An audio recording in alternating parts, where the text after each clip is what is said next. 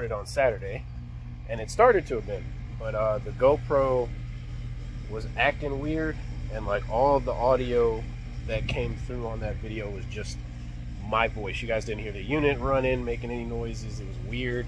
I was like, I'm not feeling that. So thankfully, I had to come back today to truly finish the job. And all this is just a simple startup. So let me run you guys through it. We have a duplex, two-ton heat pump split systems. I don't remember what heat strip kit is in both of those. And there's no way for me to really tell. If I remember right, the tag for them, I'd have to take off the blower panel, and then the strips are on the back side of the blower motor on these models. I hate having to change them out. But pretty much we were able to get that one going on Saturday, and we tested it, made sure everything operated how it was supposed to. And then we weren't in my truck either. We were in my boss's new service truck. And when we started to do this one, my boss realized he didn't have a 2-heat 1-cool thermostat on his truck. So he was like, just come back and do it later. I was like, all right, cool. So now I'm here. Yeah. Got the Pro. I know some of you guys don't like them.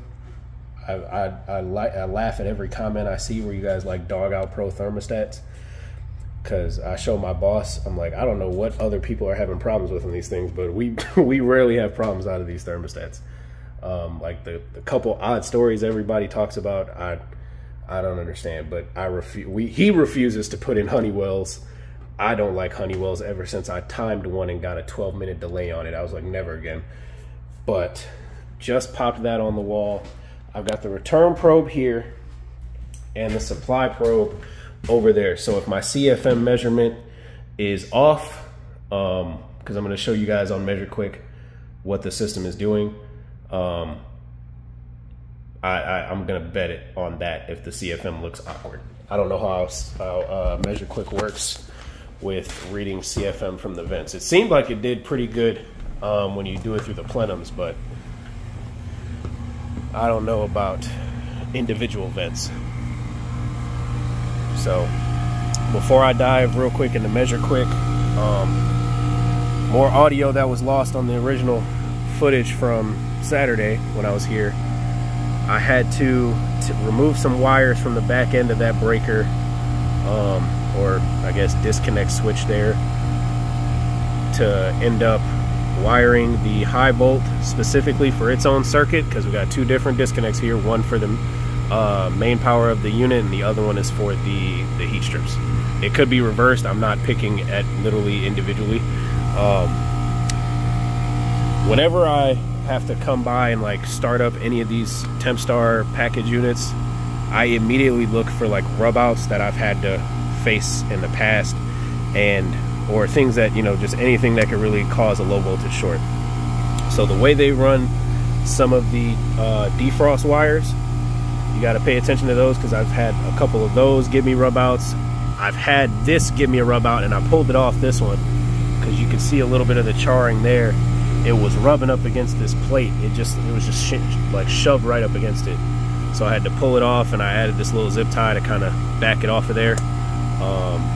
As well, I've had a lot of people, I'm not gonna say a lot of people, a lot of systems where, you know, they have that little plate in there, the ICP units, where like you can stuff the thermostat wires. So people will give a whole lot of slack in the thermostat wires themselves, and then it'll be bunched up there, and when somebody goes to put a screw through there, it ends up hitting a wire, and during certain modes, whichever wire you hit causes a low volt short. So I eliminate that on the startups just by removing that little plate entirely. I removed it on this one and on that one, as well as this cover plate that goes right here. I didn't know if it was really of any use, but I wanted to make sure if somebody needed to check power, you know, they could just go right there for the checking it power going to the heat strips, because these set of wire nuts just go straight to the bottom end of the contactor. Is that covering everything? Oh, this unit uses superheat for cooling, because this is the evaporator coil right here. That's the piston that it's attached to it, and then it uses the TXV for the heat mode. When this has to run in, when it has to run in heat mode, this is the metering device for heat mode. Now it's weird because when I work on the split systems that are Tempstar, normally the outdoor condensing unit uses a piston for its metering device, and then you'll have the TXV at the evap coil. So it's interesting to see, you know, why did they switch for the package units? I wonder that. It threw me off when we were trying to dial in or figure out the charge for that one. I was like, is it charged by superheat or subcool? I was like, it's a Tempstar, it's probably freaking subcool. And I was like, I see the TXV, and then I looked closer and I was like, wait, but there's a piston. What else do I need to cover? Oh, we were trying to figure out the blower speed, if we needed to raise or lower the blower speed on that one. And just judging by the pressures on this before I started the camera, it's doing the exact same thing as that one's doing, where it's showing signs of low airflow. But like, I go inside and the airflow around throughout the vents just seems fine coming out of the vents. So I think the issue is going into the vents, like the return. Something's wrong with the return. But all I can do is just make note of that to my boss, like, hey, this is what's going on.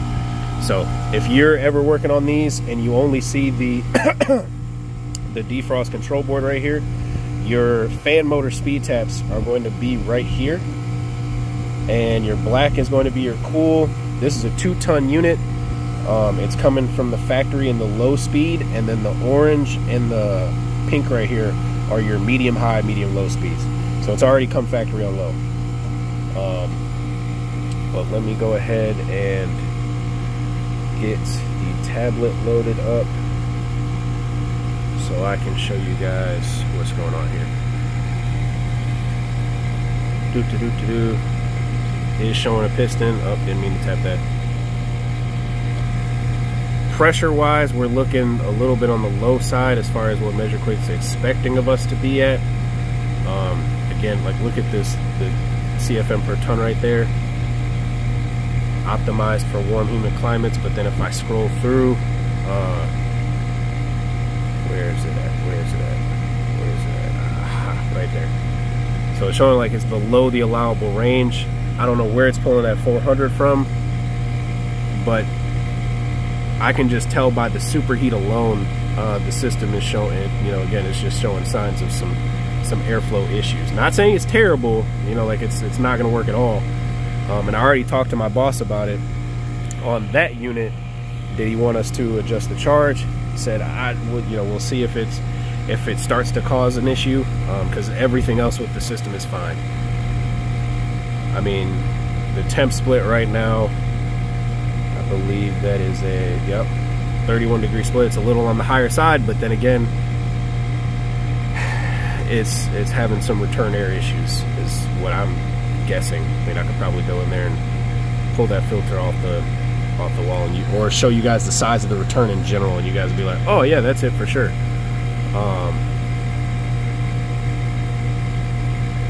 But other than that, I mean, other than the superheat, everything else for the system seems fairly fine. So let me go show you guys what the return looks like. I believe it's 14 by 20 is the size of these filters. Yep, 14 by 20. And nice little area right here with a 12-inch tap going through there. And there's not a whole lot of that's slapping that thing up against there. I would love to do a static pressure test, I'm not gonna lie, but I don't know where I would do one on this one without drilling a whole bunch of holes through the panels. I will admit I've never done one on these heat pumps, so somebody let me know, because the evap coil splits this right here, the return is right over here, supply is here. So would I just be able to get away with sticking a static pressure pitot tube thingy through right here, like just drill a little hole through here and then put one on this side of the evap coil?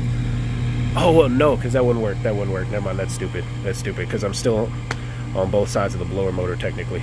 So yeah, without crawling up under the house and actually hooking it up to the ductwork, there's no way to do one here. I'm fairly certain of it.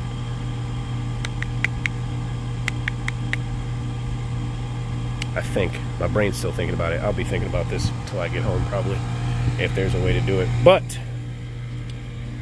what you guys saw me do on the other unit over there, because I ended up having to do a good bit more over there than I did here.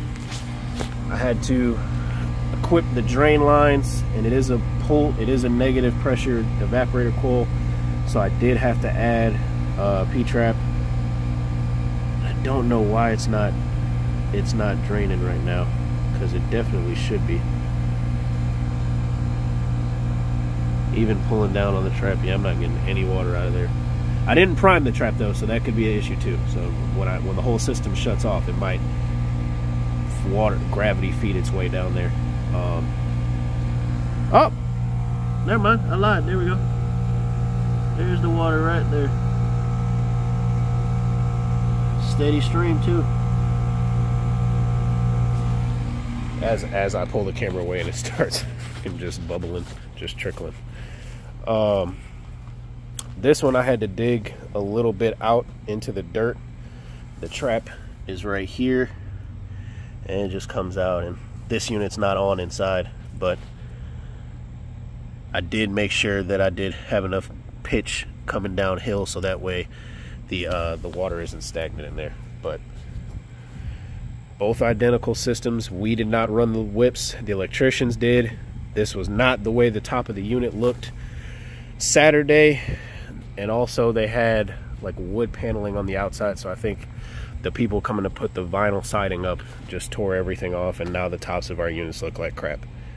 And you can even see where the electricians just manhandled their tools across our equipment. It's just sad.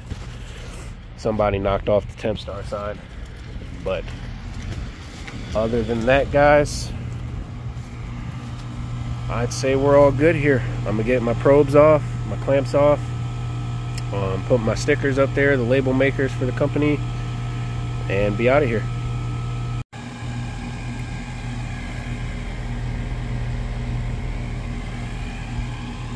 Give your honest critique about the install, boys.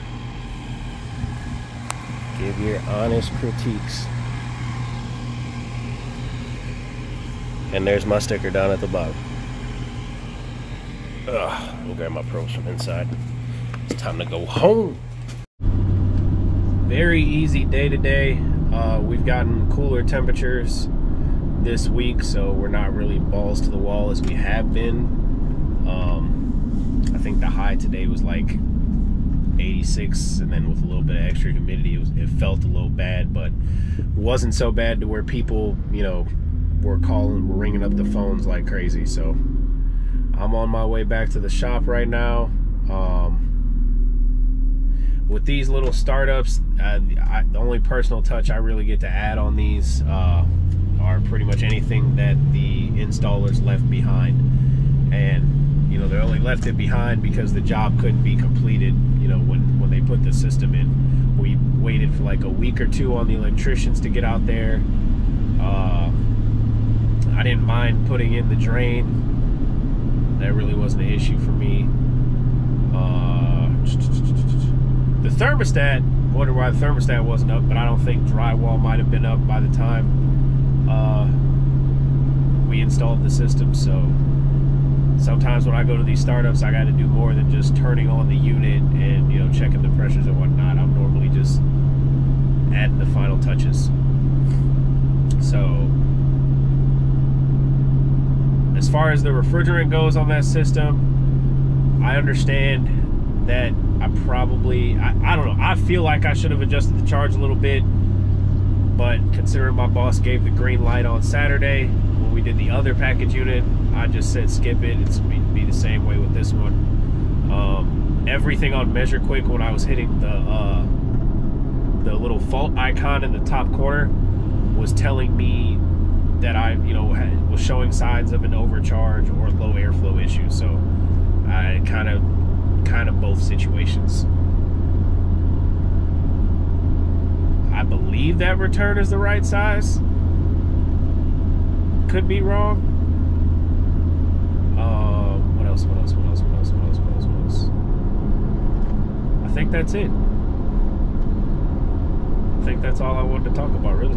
Oh, thanks to everybody who's been sending in their proof of subscription and just messaging me on Instagram, emailing me.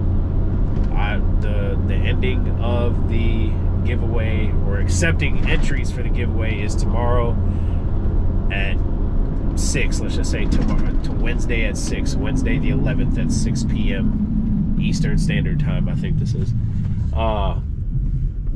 And with that said, I'll probably announce the winner on the next video after that.